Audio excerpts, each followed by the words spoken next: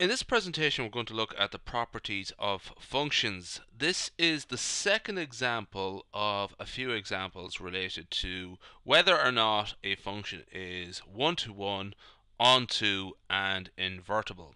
So let's look at our function here. We have the function f is defined by the rule f of x equals the absolute value of x plus 1. Importantly, we're going to look at the domain here. Domain is integers, and the codomain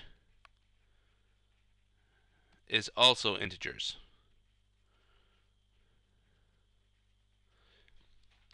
Now, let's evaluate this here for, let's say, f of 2. In that case, we have the absolute value of 2 plus 1. That's the absolute value of 3, which is 3. Let's evaluate it for minus 1.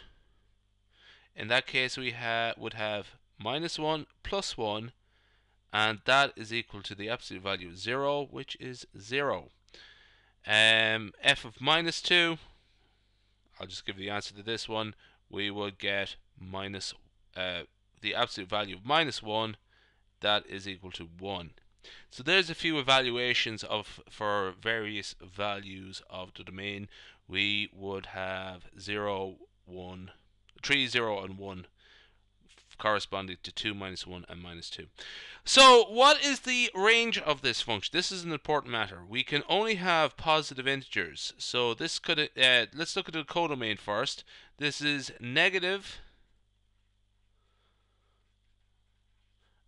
positive integers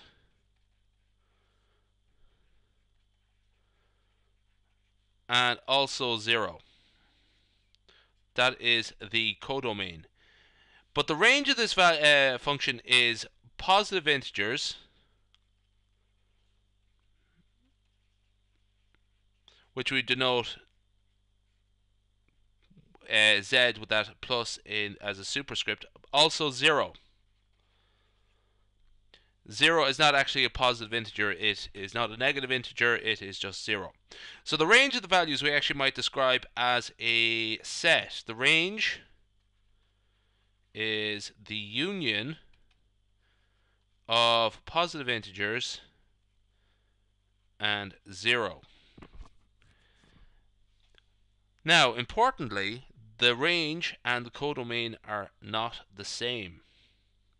So is the function onto? No. Codomain,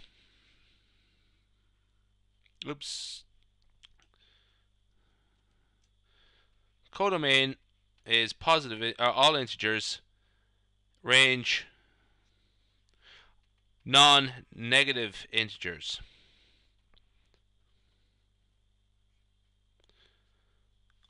Not the same.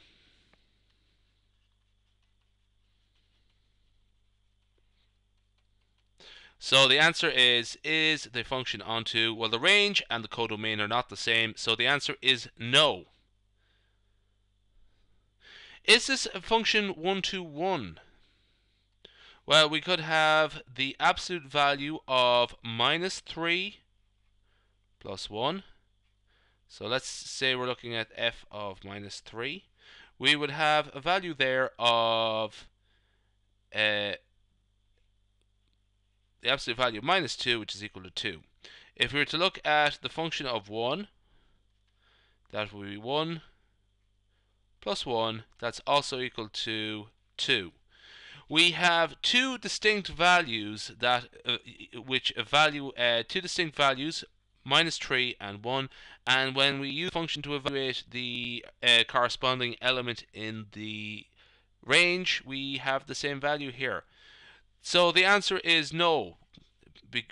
Distinct values of the domain must correspond to distinct values of the range. These are not distinct from one another. So the answer to that question is no. It is not one-to-one. It is not onto. So it is the case that it is not invertible. The last question is this function invertible? No. Not one-to-one, not onto. And that ends our presentation.